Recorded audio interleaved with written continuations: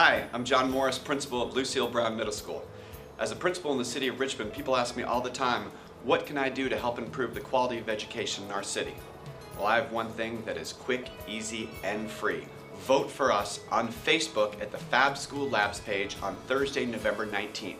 Lucille Brown Middle School, located in the city's south side on Jenk Road, is one of 20 national finalists for a $100,000 STEM lab makeover through the Northrop Grumman Foundation's Fab School Labs program, and we need your vote to win. So vote for us on Thursday, November 19th on Facebook at the Fab School Labs page and help the students of the city of Richmond get the state-of-the-art technology lab they need and deserve to be successful in the 21st century.